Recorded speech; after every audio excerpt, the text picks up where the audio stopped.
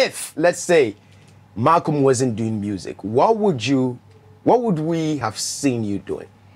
Or maybe a lawyer or something.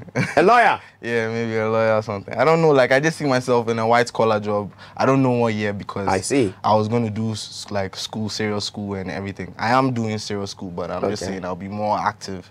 Okay. In school, and I'll do my national service. I don't know where the wind will blow me to. Not to catch you. You're doing serious school. So what about serious school?